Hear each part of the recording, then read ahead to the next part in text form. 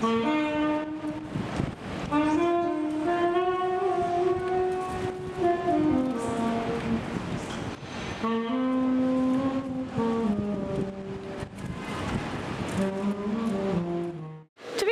not 100% sure.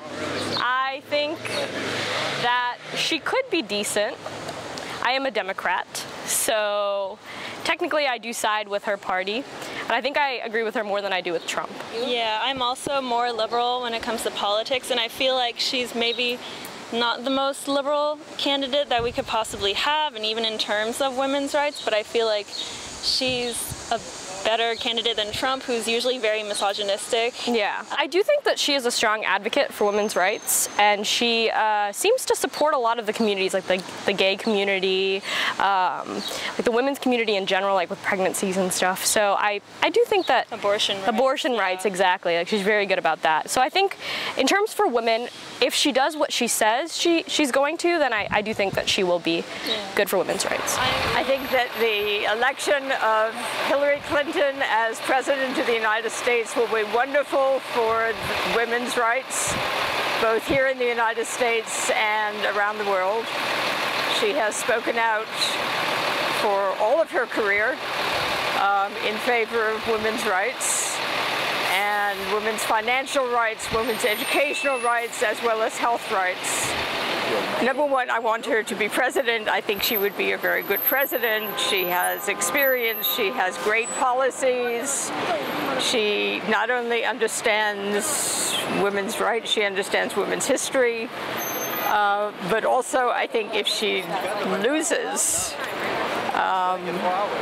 then it may take a while for another woman of that caliber to pull together the energy, the support, and unfortunately in America, the money. I think Hillary Clinton is definitely an opportunist feminist. She brings in people that sound like they would make good sound bites without understanding that they're polarizing.